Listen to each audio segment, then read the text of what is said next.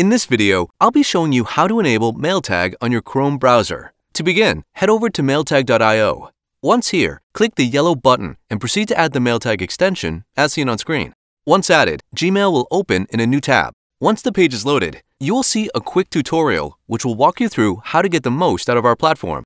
Once the tutorial has been completed, you'll be prompted with a pop-up asking you to enable MailTag. Click the blue Enable MailTag button and proceed to log into the email account that you wish to activate. Once you've authorized your email account, you'll be ready to go. If you wish to test to ensure that MailTag is properly enabled, simply compose a new email. You should see the MailTag icons in your Compose window, as seen on screen.